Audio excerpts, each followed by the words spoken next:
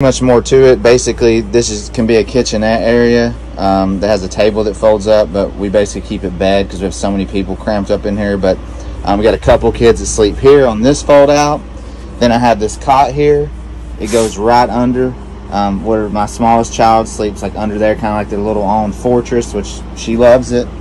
And then on this side is me and my wife, and then one of my other kids sleeping this way. So this wouldn't work for for every family out there. It's going to be subject to how you feel as being comfortable would be for you. But for us, it works fine. For a family of 6, we range anywhere from a 7-year-old up to almost an 18-year-old. So really good span there.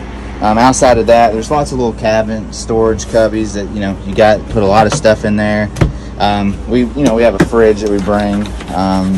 Has a sink. We don't really use it, but if you wanted to, you got a sink, which is cool. So